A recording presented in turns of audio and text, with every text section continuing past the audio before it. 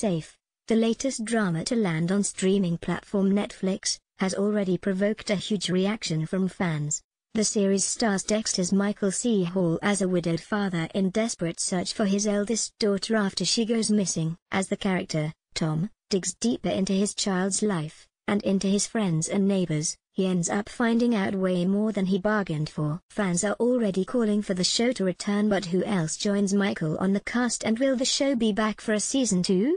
Here's everything you need to know about Safe on Netflix. What's Safe about?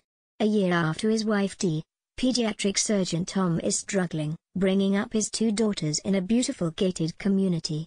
But when his eldest daughter Jenny disappears in mysterious circumstances, he realizes that he knows nothing about the people closest to him. Dark secrets about the people he loves and the place where he lives begin to emerge as a mystery involving Tom from the night of his wife's death is also revealed. Viewers then find out that Jenny has a secret of her own from the night she disappeared, something that set her down a dark path of discovery that now threatens to blow families and a community apart. Who's in the cast of Safe?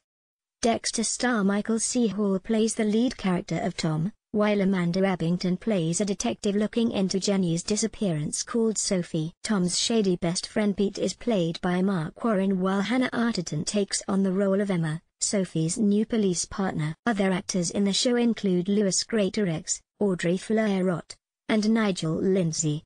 Will there be a season 2 of Safe?